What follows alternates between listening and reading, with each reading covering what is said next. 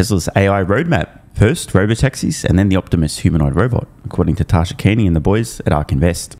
Thank you for joining us. Last week, Tesla's earnings calls. Exciting as always. A lot of people very excited coming off the call. Not included in that group would be most traditional financial analysts, but retail investors and people on X. So can you kind of break down why such a big divide between TradFi and everyone else and what you took away from the call?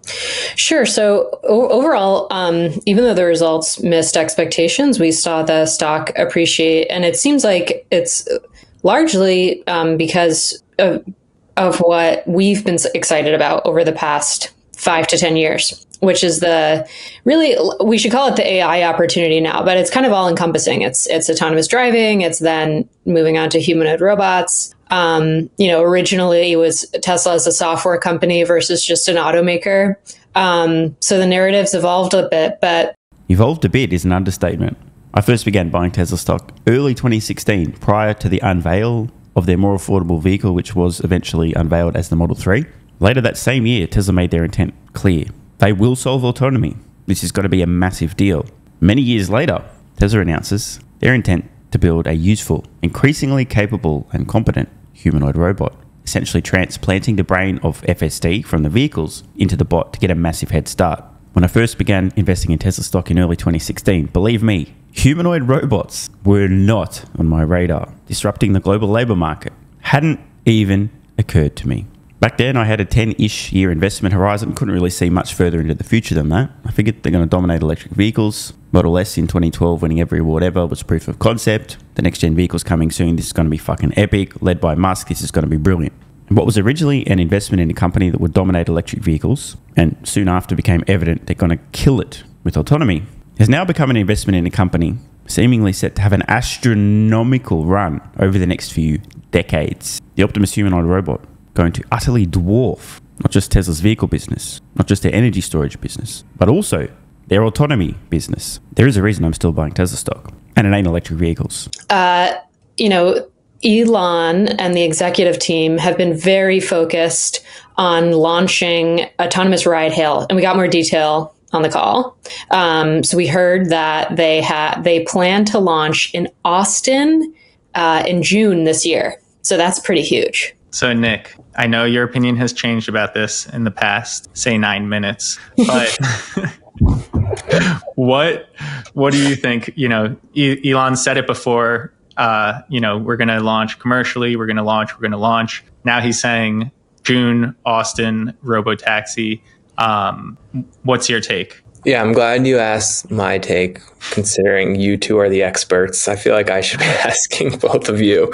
But, and hearing the work you guys have done, obviously, I think Robotaxi is a huge business long term. I think I'm probably less optimistic in terms of the timeline to reach scale than maybe, you two, but I don't follow the company as closely, so I defer to the experts here. But I still have, and I brought it up on this show before, I have questions around, how do you change over the cars? How do you charge them? It's an entirely different vehicle platform. You need to work out the kinks. So in terms of reaching scale, having it be a meaningful business, especially when you're going to go toe to toe with Waymo and some of the other competitors, there's probably more questions for me than for you two. But again, you cover the name. I just sit here and listen to you two for the most part. Especially. I have a comment based on something that Nick said, which is I think that scale is a really interesting point here, because the way that Tesla scales is really different than how Waymo scales, and that I think should be discussed. So, all right, now we're getting to the juicy stuff. There's a few different pieces of the puzzle relating to Tesla autonomy and what they're doing, their point of difference between other companies, their unassailable data lead.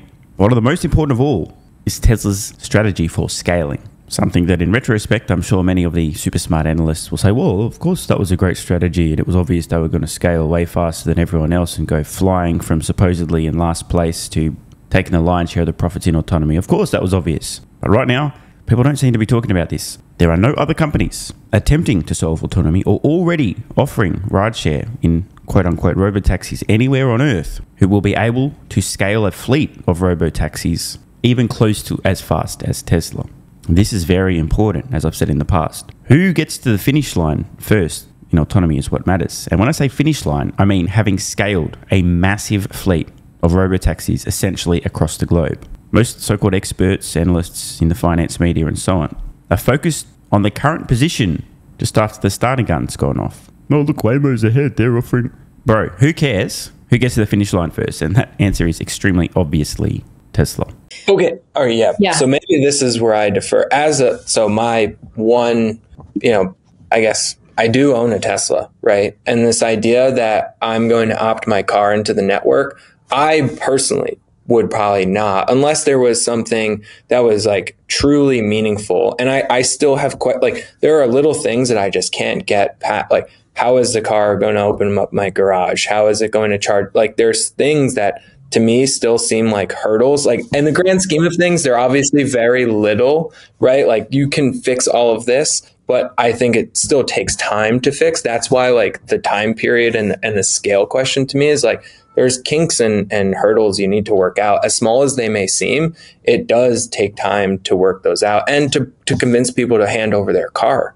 All right. Well, we're coming to Florida to show you how your Tesla can already open up your garage. But I will say that so you're touching on even another point. So it's like, will they scale with customer cars? So they actually focused on the call on their internal fleet, which is how they plan to launch ride hail at first. And we do believe that in the early days, Tesla will own and operate the fleet. They've signaled and said that over the long term, they're going to maintain some sort of small fleet, and then they're incentivizing third parties, other companies to basically buy Teslas, put them on the network. But that doesn't necessarily mean that they're relying on today's customers to do that. This is like a business opportunity for third party companies. The part of scale that I was going to touch on is slightly tangential to that, which is the way that Tesla scales is fundamentally different. So Elon said that, okay, they're planning on launching Austin this year.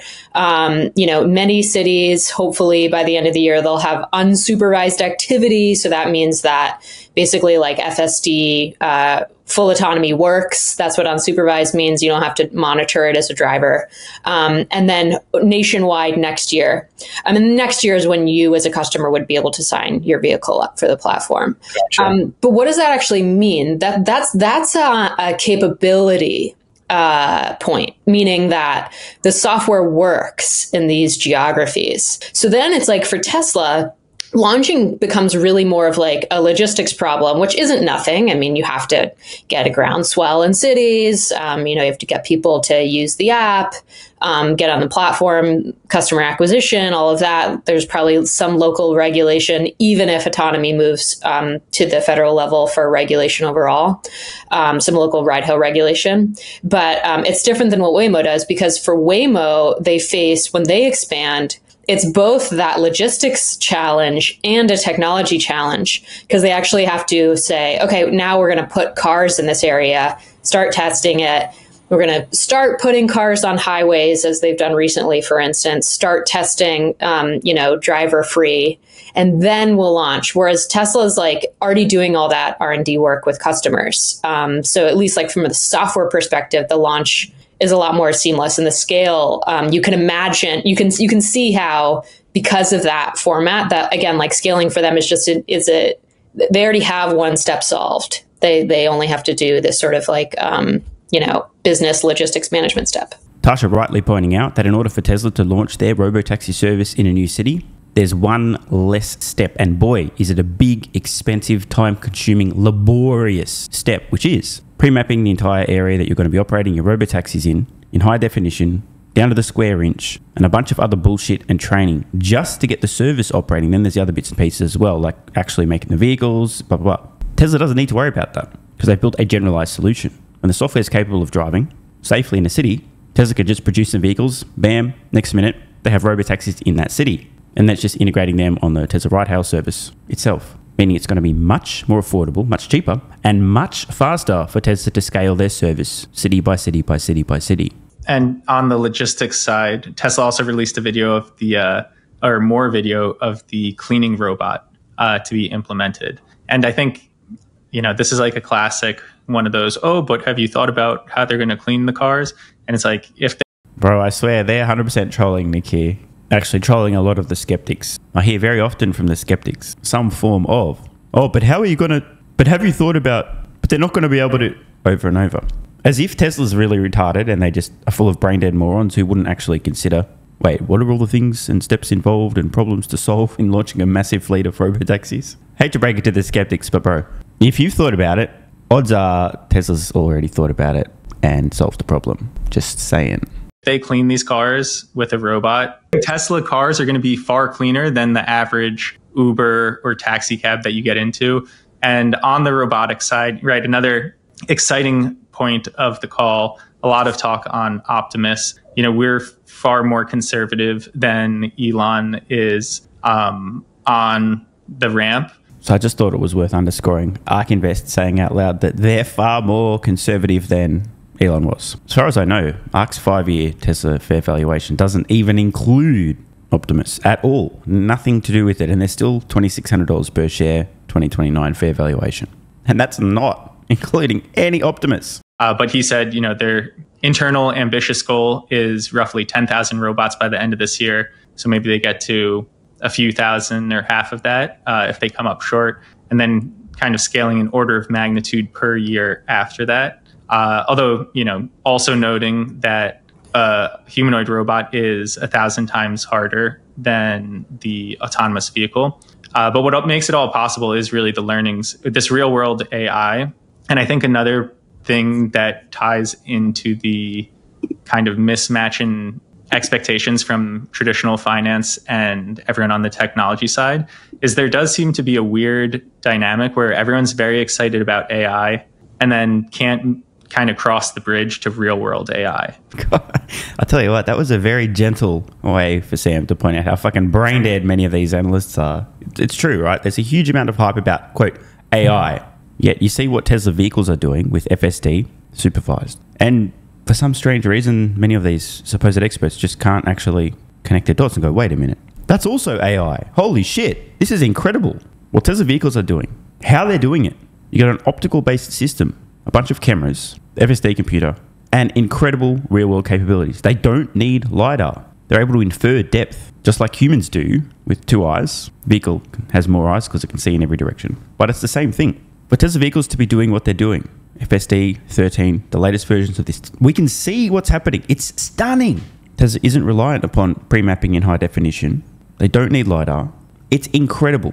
But as Sam points out, most folks, they just don't seem to be able to connect the dots and understand the incredible real-world AI Tesla has already on roads. Yet, they're simultaneously extremely bullish on AI in general. It's very strange. It's like everyone's so excited about DeepSeek and all of these models, and then can't go the one step further to be like, yes, this means that Robotaxi at scale is right around the corner. And I think to me, that's one of the most visceral disconnects in the market right now. Well, it could be different companies that are, the companies of today that are great at software-based AI may not be great at real-world AI. And I think that from an investor perspective, it's perceived as more risky because it's hardware based. It becomes also a capital intensive endeavor. Of course, if you're a company like Tesla, that's less of an issue, right?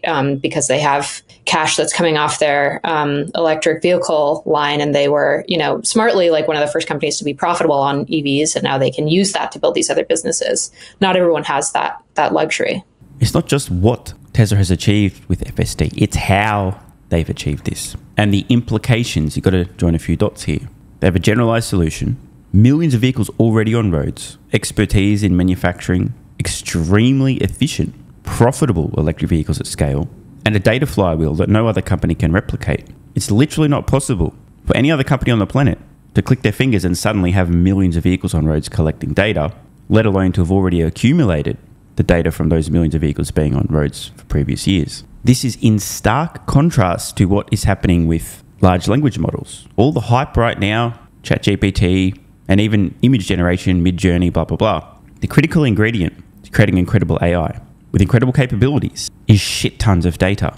You obviously need the compute as well. But you need all of these ingredients. Otherwise, you can't make the recipe. You need fuck tons of great high quality data. And you need the training compute. But if you want to create a large language model, you have the entire open internet to scrape for language to train on. Image generation, same story.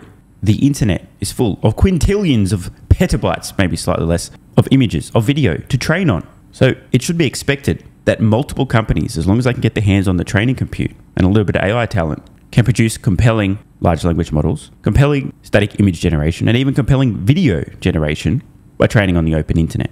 But when it comes to real-world AI, you need the real-world data at scale to train.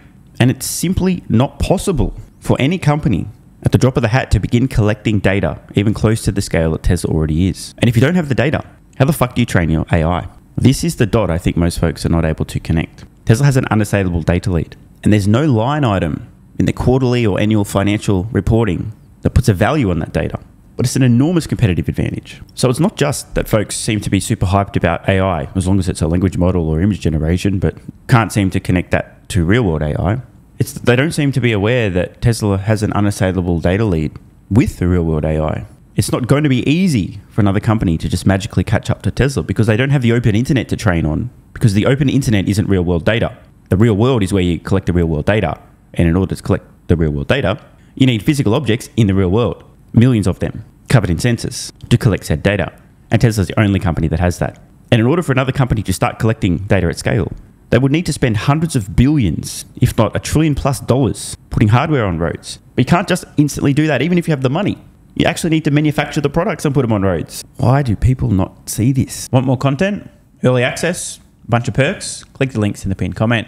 AG1 is awesome. I've been taking it daily now for more than 3 years. It's a great way to fill in nutritional gaps. It's packed full of vitamins, minerals, and whole food source nutrients, plus has prebiotics, probiotics, and adaptogens to improve gut health, regularity, and help your body handle stress. I'm always looking for an edge to help me feel and perform my best, which is why I haven't missed a day of AG1 for more than 3 years. Just try it and see how you feel. Click the link in the pinned comment or head to drinkag1.com/SMR and get yourself a free 1-year supply of vitamin D3 plus K2 and 5 travel packs. This is what viewers of the channel had to say after trying AG1. I feel like I have a lot more energy since I started on AG1. Just got my AG1 in the mail, legit feeling the effects after day 3. 3 months ago, I started AG1 and have been enjoying the evenness of alertness and energy that lasts the day. I just started the wife on it too. Are you convinced yet? I mean, hey, it's worth trying, right? Click the link in the pinned comment or head to drinkag1.com/SMR, or I can keep going. This viewer, after about a month on AG1, definitely a lack of fatigue in the afternoon. Pleasant side effect is that my coffee intake has imploded and is almost down to 0. One more? Yeah, why not? I honestly feel younger and will be continuing to use AG1. This stuff really is crazy good. I didn't think it would be, but this stuff is awesome. It really is what everyone is saying. One more? Don't mind if I do. I've just received my 3rd month supply. I've drank it every day. I have so much energy throughout most of the day. I'm productive, started a new business, started socializing, refurbished a boat. It's no coincidence. Thank you for your persistence, your integrity, and your insights. And look, these are not my words. These are not my testimonials. This is what you guys and girls are saying. Maybe it's 100% placebo effect. But even if that's the case, I think it's money well spent. Click the link in the pinned comment or head to drinkag1.com/SMR and get yourself a free 1-year supply of vitamin D3 plus K2 and 5 travel packs.